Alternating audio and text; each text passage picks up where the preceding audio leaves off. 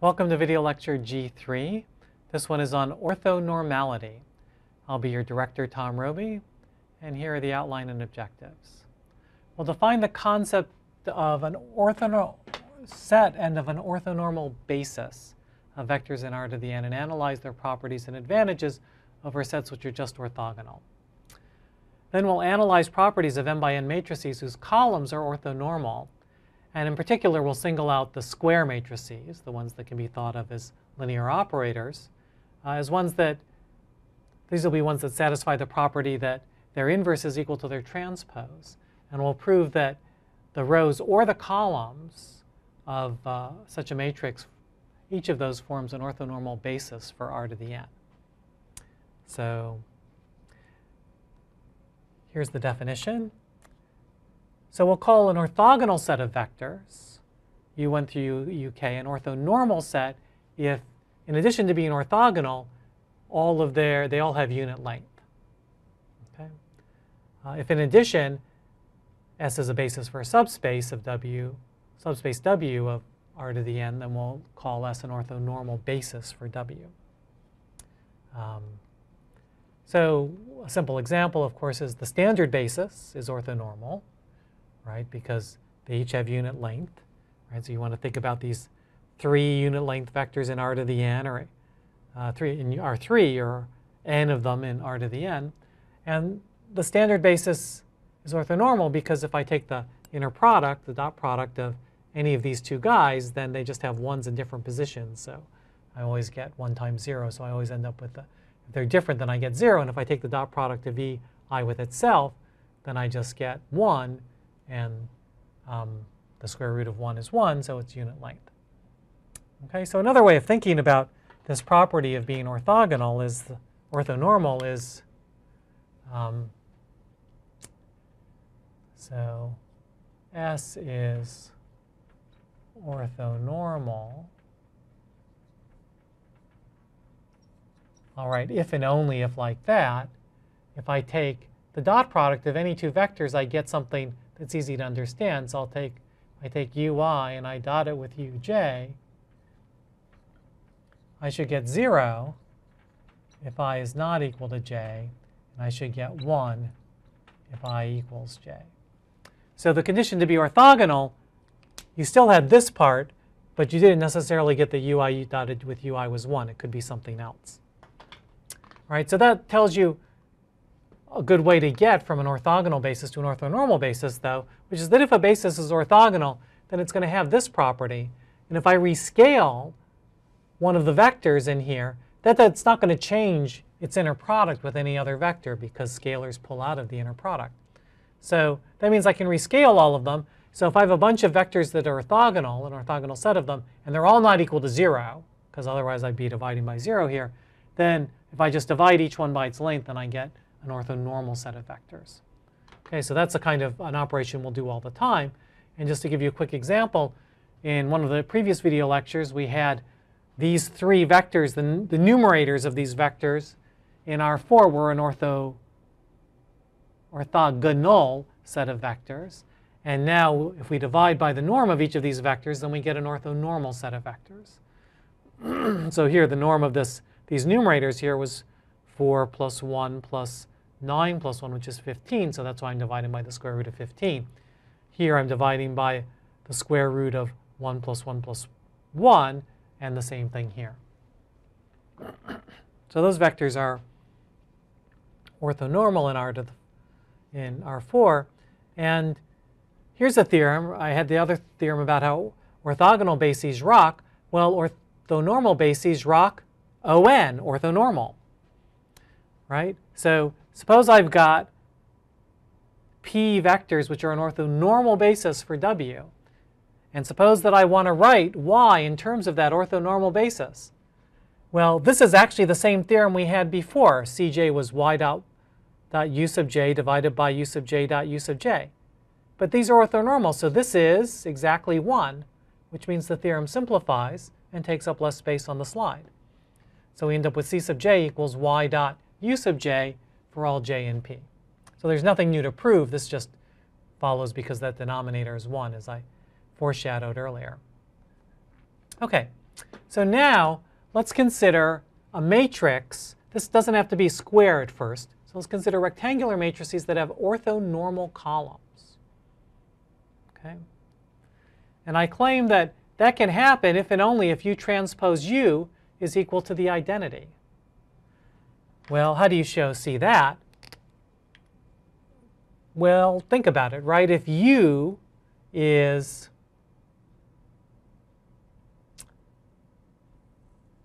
I want to think about U as being column vectors, right? A bunch of orthonormal column vectors. So if it's an m by n matrix, then I've got n of these things. I've got U1 dot dot dot UN. Each of these is a column vector, which I'll just mark like that, right? And I've got, each one is of length m, and I've got n of them. And now what happens when I multiply by U transpose? When I transpose, I'm interchanging rows and columns, right? So if this guy is U, then U transpose is going to be the matrix where I just have the row vector U1 dot dot dot the row vector UN. Okay. So what I'm claiming is that this should be equal to 1, 0, dot, dot, dot, 0, 0, 1, dot, dot, dot, 0, right? Just equal to the n by n identity matrix. And so what are you saying? You're saying that, so then U1 dot U1, well, that should be equal to 1, right? And that makes sense if it's orthonormal, right? That U1 dot U1. Now U1 dot U2, that's going to be this entry. So that's 0, right? And all the other U sub 1 dotted with anything else is 0.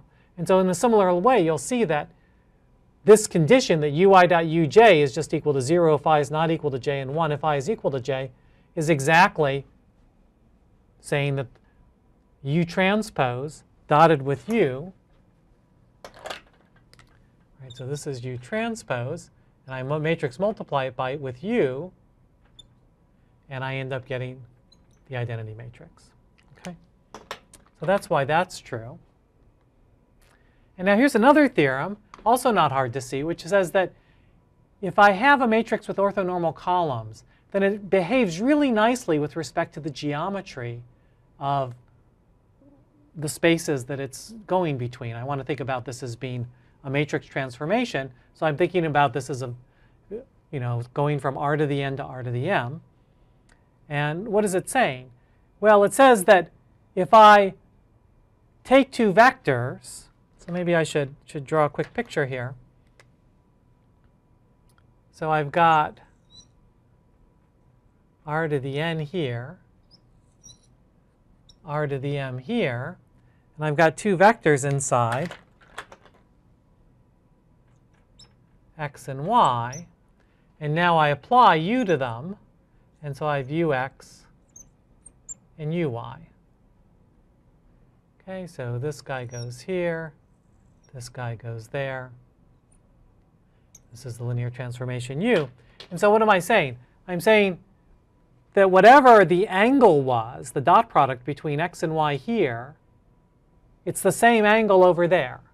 Okay, so remember the dot product basically determines the angle between two vectors. Determines whether they're perpendicular, determines, you can use that general fact to define a cosine even in R to the n. And so u to the x times u to the y equals x dot y is saying, I'm preserving your geometry, I'm preserving your inner product. Okay? And the proof of this is actually not hard either. If you think about,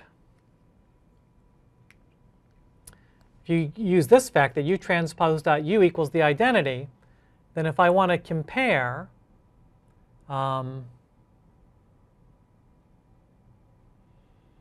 let's see, where did that go? Okay, yeah, so if I do ux dotted with uy, oh, actually, I think I put the proof on the slide here. Yeah, here it is, sorry. So if I take ux dot uy, right, the dot product just means take the transpose of the first vector and then multiply them using the ordinary row against column thing. Okay, but now when I take the transpose of something, even like a product of two matrices or a matrix times a vector, that's just the product of the transposes in the opposite order. So I end up with X transpose times U transpose. Now I have the U transpose and U together in the middle.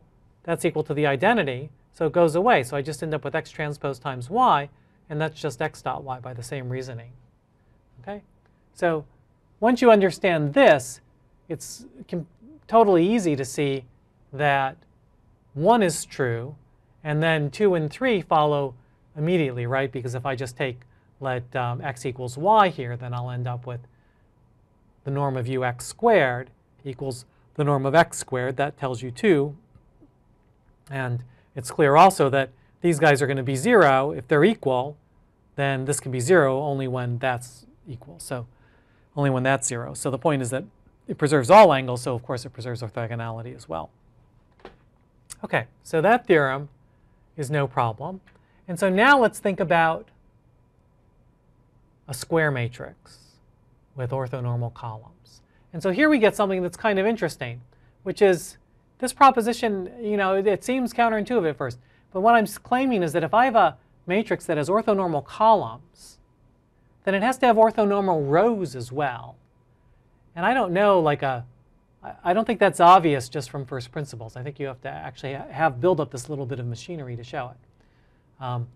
But a square matrix will have orthonormal columns if and only if U transpose equals U inverse. Right? Well, that just follows from this, right? Because U transpose U equals the identity is the same thing as saying that U is a right inverse of U transpose. And we know that if we have a square matrix, that right inverse and left inverse and both-sided inverse are all the same thing. Or you can take this equation and multiply on the right by U inverse on both sides, and then you'd get U transpose, U inverse would go away, and you'd have I times U inverse. So that would give you this. Okay? So that's true if and only if this is true. But this is true if and only if U has orthonormal rows. So let's think about what's going on with all of this. Right? So if I know, so U being orthogonal means that U transpose U is equal to the identity. Okay? But however you want to do it, you could take the transpose of this relation to see it from first principles, or you can just say, I know that this means that U transpose is a left inverse to U, so therefore it's also a right inverse. Okay? So this implies that U transpose is equal to the identity. Now, U transpose is equal to the identity.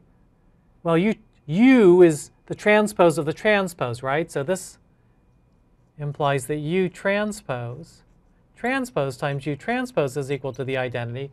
And that means that U transpose is orthogonal, right? Because I've just said, so if I replace U with U transpose, it satisfies the same condition, right? So U transpose times its transpose is equal to the identity this way. So therefore, U transpose is orthogonal.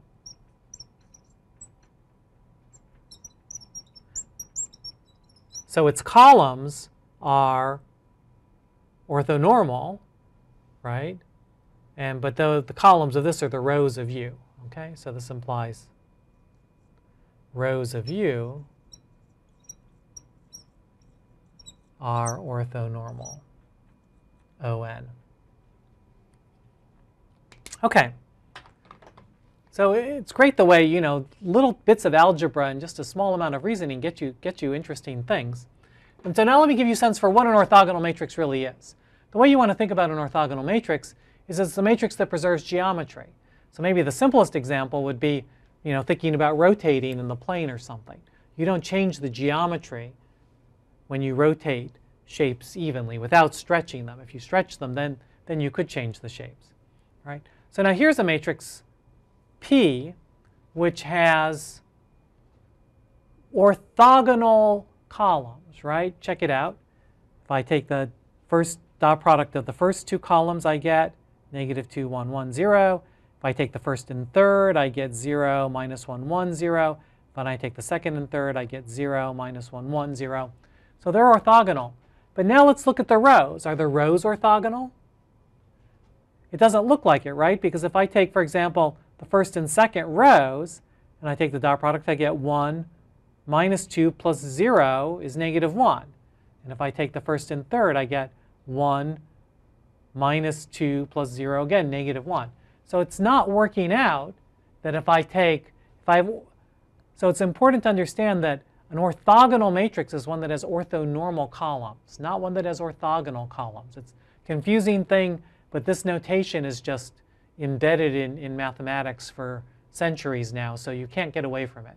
So just something to remember, that you have to be careful that when somebody says an orthogonal matrix, that means the rows are orthonormal, not just orthogonal, right? And because the rows and the columns have to be orthonormal. So, but what you can do, of course, is you can make an orthogonal matrix out of this. Once you've got the columns to be orthogonal, you just need to divide, right? Of course, we have all these messy square roots in the denominator, but it's perfectly reasonable to divide each of these things by its length, and then we have a matrix whose columns, right, dividing by the length didn't change whether the columns were orthogonal or not. And now that they're orthonormal, let's check what happens with the rows, right? So now if I take the dot product of the first two rows, I get 1/3 minus 2/6 plus 0. Well, that is 0, right? 1/3 minus equal to 2/6, so that's good. If I take the first and last one, then I get 1/3. I get the same thing, so I get 1/3 minus 2/6 is 0. And if I take the second and third, then I get 1/3 plus 1/6 minus 1/2, and that is indeed 0. Okay? So notice how rescaling these actually changed the orthogonality of the rows. Rescaling the columns changed the orthogonality of the rows.